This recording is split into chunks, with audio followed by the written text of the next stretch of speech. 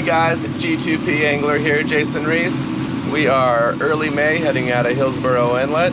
Got with me for his last day on his trip, David Reese, my dad. It's been great out here. So it's great when you get to visit from the parental unit, but also just to enjoy the day out here on the water with your dad. That's the good stuff. So the seaweed's been terrible and it's been rough. We haven't been out the last couple of days, and we're hoping that conditions are better today. They're forecast to be, but the seaweed's still like the big question mark. So we're hoping to troll, and we might try to drop some bottom lines if the seaweed's impossible to keep clear off of the trolling line. So to start on the spread going out, we're gonna use this rattle jet on one of the outriggers, little squiddy rattle jet. This Islander squiddy combo that I got at Real Deal tackle shop here in Pompano has been crushing it. They should go to market with these. So that's been great for sailfish and tuna. And then we're gonna do a DXT Minnow 200 closest to the boat. We have a 4-6 planer with a half-ounce pink and white sea witch going out on the planer, and then we're gonna have one pink tuna tackle going out on the other outrigger. So that's what we're getting into today. Hopefully there's no seaweed. We can get some trolling done, and we're hoping to get a couple of fish crossed off my dad's list while he's here. Hopefully a wahoo and maybe even a grouper since the season opened up here. So wish us luck. Thanks for watching, and hopefully we're hooked up soon.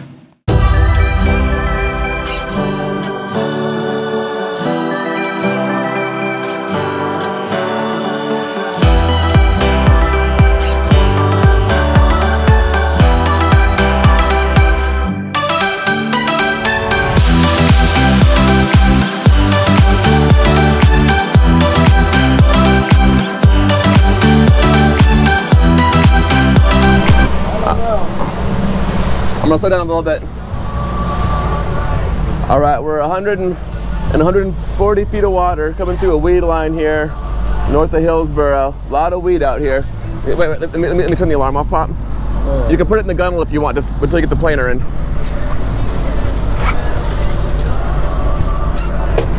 And then fight it until you get the planer out, and then you can pull it out of the gunnel. Keep going. No, I think there is.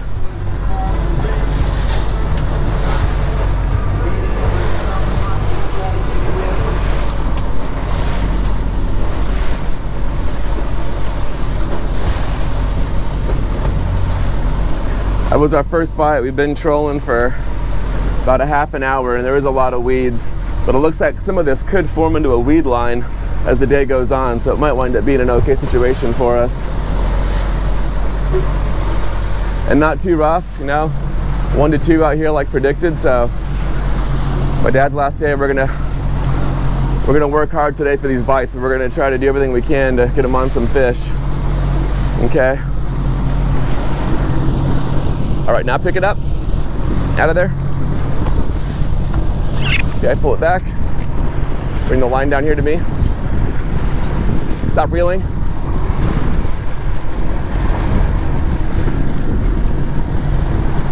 Yeah, he's on. Not a huge one, but we'll get the skunk stink off of the boat early. Just reel it straight in. You don't even need to pump it. Just reel it straight in. There you go. You're doing great. I think you're under it. Yeah, you're under it.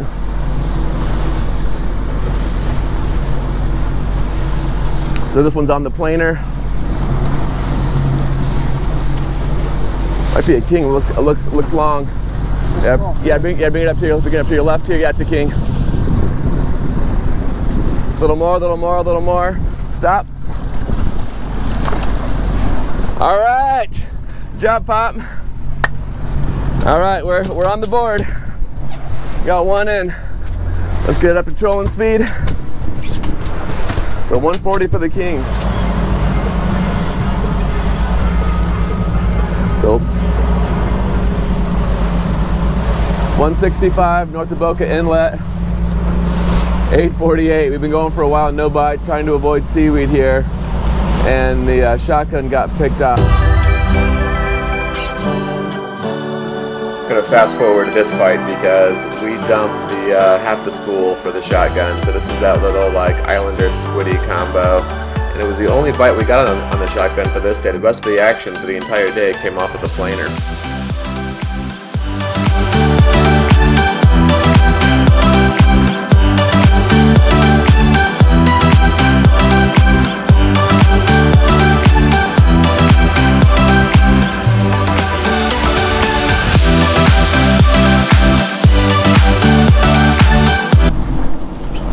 Bring it around. What do we got? Bonita. Yep, so I said it looks like a bonita. Well, it's all right. At least we got something. It's been a while since we had a bite even. There he goes, big sea turtle. We're in 147 feet of water, heading back from Del Rey towards Boca. And we shot upon this little weed line. And we picked up right around the corner. See what's on here. I think it's another king. So we were in this pocket of blue water most of the morning in shallow, and then dies out before Boca. And we have had to fish this greener water a little bit here. I think it's another king. It's okay, we'll take it. Go ahead.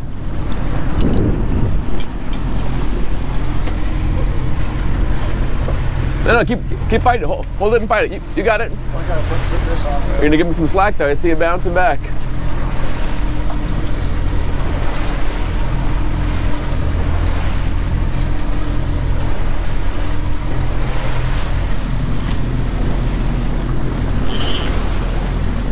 I'm gonna put this line in front of you.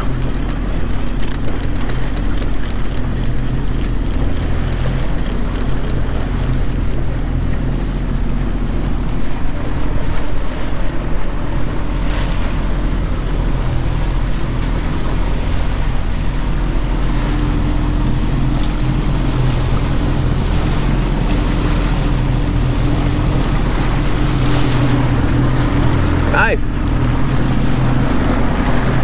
A good king. Yeah. Yeah. All right. It's okay. Keep going. Keep going. All right. 906. We're in 85 feet, and the planer just got hit.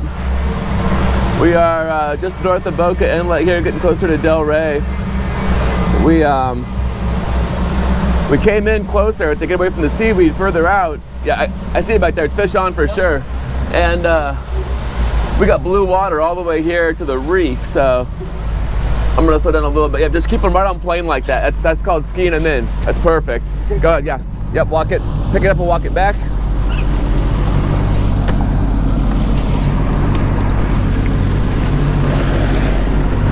Could be another king here. Let's see.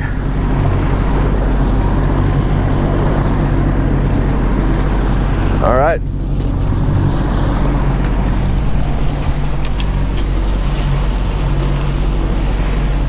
Okay, I think you're gonna be over this other line here. Hey, Pop, let's see. Yeah, pick it up and bring it all the way over. Bring it all the way over, and over this one too. Up and over. Okay. And that's going back the other direction again. Control him, you got him. It's a big, yeah, I'm telling you, I think we might have hit like one of those, I told you we could pick up a grouper or a mutton from down there, going this shallow. So we're talking about 5 knots, and I was telling my dad that we might even pick up an awesome reef fish because of the depth that we're going here. Yes. Looks like a mutton. It is. It'll be great if it is. Bring it over here.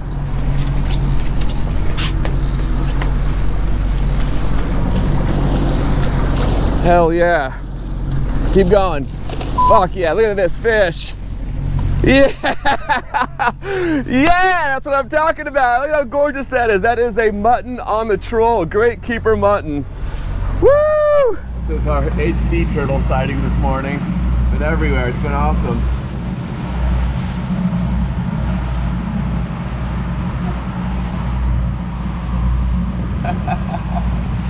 Guys, they're the coolest.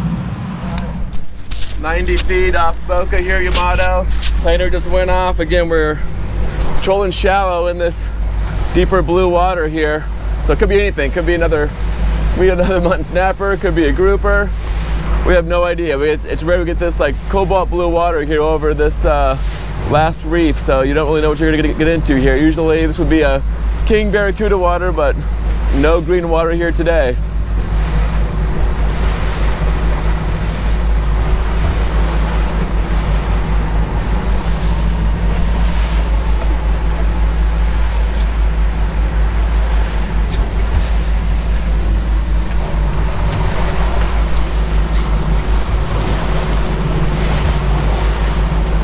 I haven't seen it come up yet.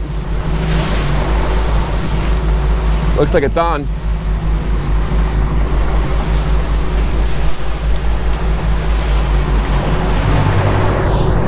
All right, pull it out. Yep. Grab this behind you. Bring it down here. Oh yeah, it's on.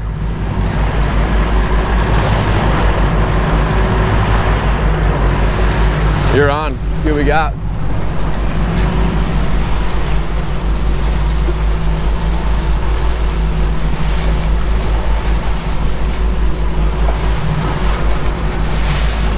Horsing it in. My dad's in his 60s and he's still on? I don't know, it hit that seaweed. I got thinking. Oh no, we lost it right there. On the seaweed. Ah ha ha. All right, bring it in. Let's. See the seaweed on it? Yeah, let's get a fresh bait on it. Get it back out. Our 9th sea turtle. Seen 9 sea turtles before noon this morning. I think they're mating. I think there might be 2 of them here. Yeah, they're mating. There's 2 of them. Look at, yeah, they're mating. Sea turtles are getting busy. No wonder why we're seeing so many of them this morning. So. Yeah, it's 11:15. We've had a handful of bites. We lost the last one. We're still in really nice blue water here and shallow, so we're 80 feet to 100 feet bouncing around looking for something to bite here. Everything deeper has just been full of weeds. We don't want to mess with it, so we found some blue water close enough and just trying to pick up a few bites and decide whether we head in around lunch or if we do some bottom fishing or keep trolling. So we're gonna give this another like half an hour or so and see if we can get 1 or 2 more bites here. This could be awesome. Finally found some debris out here. Nice big long log and 400 feet of water. So we'll troll it first and come back and see if there's anything sitting on it. I don't see anything sitting on there right now, but it could be down lower. We trolled the log twice with nothing, and then we got so close that we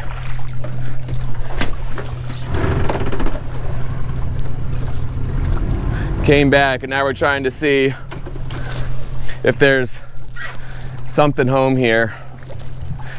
We caught a jack on the first one, and we thought we saw some color down below, so we're hoping that underneath here is something bigger than a jack. I can see more fish down there, Pop. You see them? So, spoiler alert, there actually was never any mahi under here. We fished some deeper bucktail jigs. We dropped different depths with live pilchards and just couldn't get anything. And last year for me, if I found a piece of debris floating in 400 feet of water in the summer, it was game on, full of mahi. But this year, it's been tougher. There's been a lot of great debris and not a lot of fish under it. So this one just had jacks.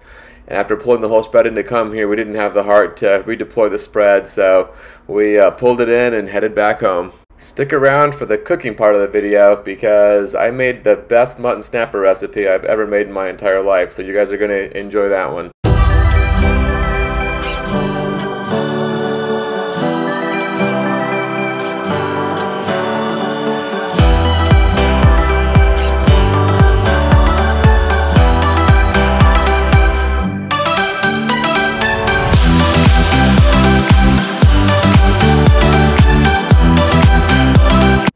Well guys, we are back in the inlet. We just did a half day. It's been a long one out there. We found that it was just pretty tough, scattered weed everywhere. Went in shallower for a while. I thought for the conditions, we did pretty good. We went 4 for 6 on bites. We got 2 kings, a really nice mutton, and a bonita in the box. We had 1 full bite off, so something hit the line above the long shank hook on the planer, so we lost that whole rig. But happens to me like maybe every couple of months or so. So it's been a couple of months. Probably was due for one of those. And yeah, the conditions changed a lot. We spent a lot of time like shallower with the blue water. Then that was gone. We went deeper, and green water was out to 300, and we did what we could, try to find some fish. But over and all, I mean, for me, I've had a lot of fun days on the water with my dad. It's pretty special time fishing with your dad out here. So that's been a lot of fun for me. We never got him as wahoo, so I was gonna have to come back. Go back out here next time. We'll give it another shot. Laura and I are shopping for a new boat this weekend, so it might be a week or two before my next videos are coming out, because we're looking for a new boat. So hopefully we find something that we can go out here and raise some more fish on and keep the good times going. Thanks for watching as always, guys. And it's my wife Laura. She's gonna be finishing up our snapper here tonight with some fresh pico de gallo. Laura, what do you have going in there? So we have cilantro, some red onion, limes, lots of limes. These are tomatoes on the vine, and garlic. So that's it, pretty simple. Minced garlic, pretty simple. And we'll also use the limes to make some fresh margaritas. So, back to our roots, me being from Arizona when Laura and I were first dating over a decade ago. Going with a classic margarita, but it's a pretty clean one. So just 1800, a little Grand Marnier, Cointreau, and a whole lot of lime juice. We shake it up, and we did a cayenne and salt, pepper, spice rim. And while I'm shaking it up here, I'm gonna tell you why we're doing it. And it's because the base for our mutton snapper recipe tonight is gonna be a marinade of tequila and lime. So these margaritas will complement it perfectly. So Laura does not like things quite as spicy, so a little less cayenne on the rim of her drink. And I'm gonna put a jalapeno spear into mine. I'm gonna top both of these off with a little more lime. I'm also going to grill up some jalapenos to have with the snapper too.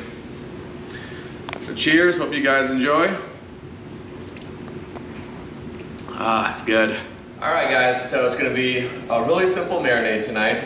And first I kind of want to show the fillet, because you can do this one of two ways. So first of all, this is a beautiful mutton snapper fillet. You can throw the whole thing on the grill. And this recipe could also go into the oven to be baked or broiled. And there is still this kind of, you know, backbone bloodline here. So what you can do if you want no bones at all in the fillets, you can just cut and make two fillets. I did that with the other side. But for this one, we're gonna throw it in, because we're not making tacos, we're gonna eat around it. So we're gonna toss this in, and we're gonna put just a little bit of olive oil. Olive oil kind of draws the flame in while it's on the grill. And then I'm gonna put in a healthy amount of tequila. So I'm from Arizona, I grew up on tequila, so I like the taste of tequila. If you don't want the stronger taste of tequila, use like a light Blanco tequila, not like a stronger 1800.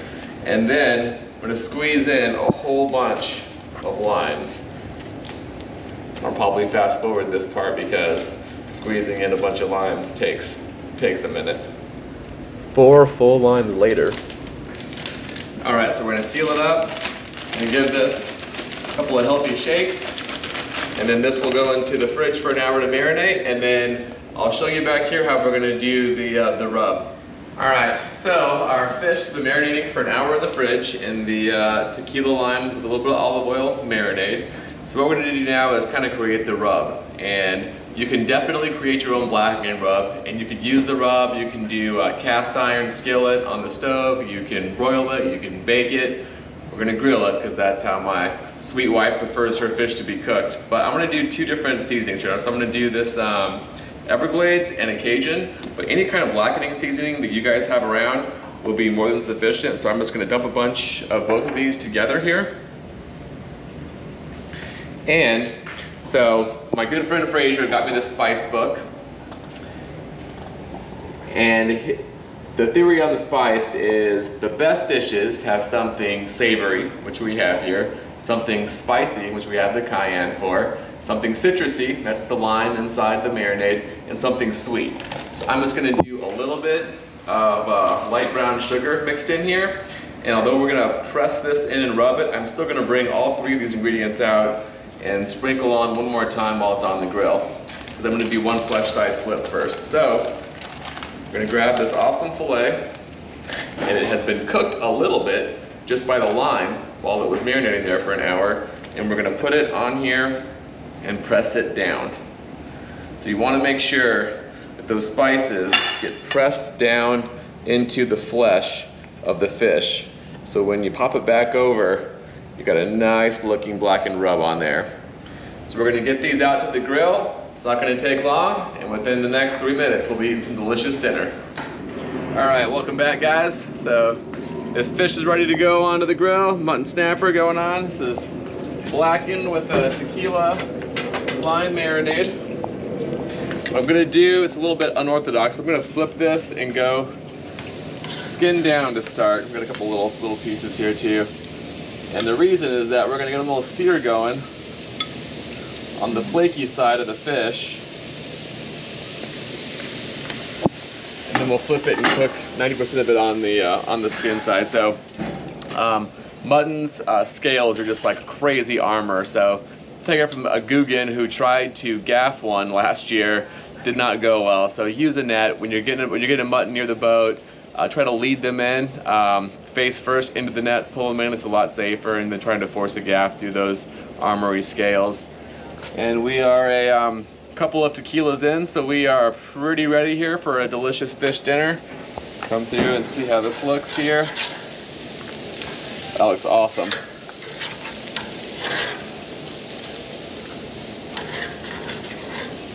All right, Parker, he's ready for bed. No, I'm not. All right, so now that it's flesh side back up, I'm gonna sprinkle everything with a little more seasoning one more time. If you don't like your fish's seasoned, skip this step.